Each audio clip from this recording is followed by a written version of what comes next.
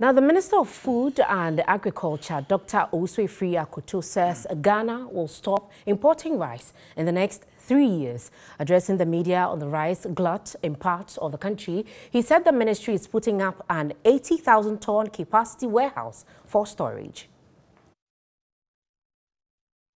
Rice production has shot up in the northern, upper east and western regions. But according to the farmers, tons of staple is going bad due to lack of storage facilities and a ready market, while the increase in production should be welcome news for a country that is seeking to be self-sufficient in food production. The rice farmers are rather going through hard times. In some farms, the matured rice remain on the fields because what has been harvested is unsold. Tons of bagged rice have been packed in farms and along the shoulders of the roads with no buyers on site. Reacting to the concerns of the farmers, the sector minister, Dr. Owusu-Efiri-Akoto, said warehouses are under construction to address their issue. Some of the farmers argued the country's high rice import is a reason for the glut and wants government to intervene. But the sector minister said rice importation will cease in 3 years.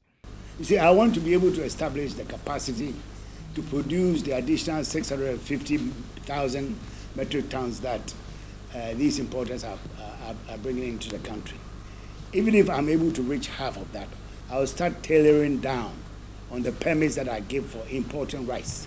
We are going to apply the law strictly, which says that if you want to import food, any food item, primary food item, you have to come and get a permit from this ministry.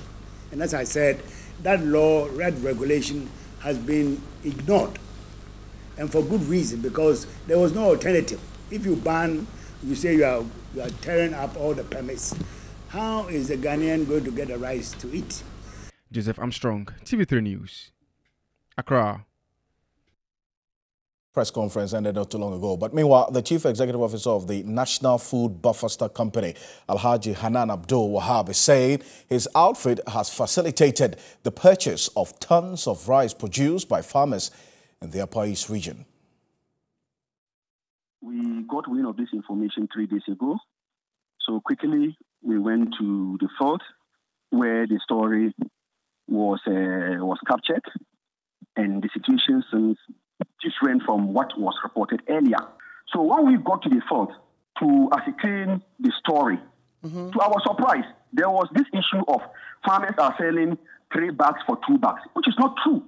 Really? It is not. Yes, it is completely not true, because it has to do with the packaging material, the size of the sack. They have this long sack which they fill after harvest. So when the buyers come, they come with a medium one. So 3 of their medium, 2 of the long ones from the farmers will fill the 3 of small the medium ones from the buyers. Over the years in the north, when you go, that is how we harvest our produce. Yes, you see stocks of paddy being dry. Some of them are put in the sacks. But yesterday, within first 1 hour of our visit, 3 articulated trucks came to load. You can find out that from the media houses that we took.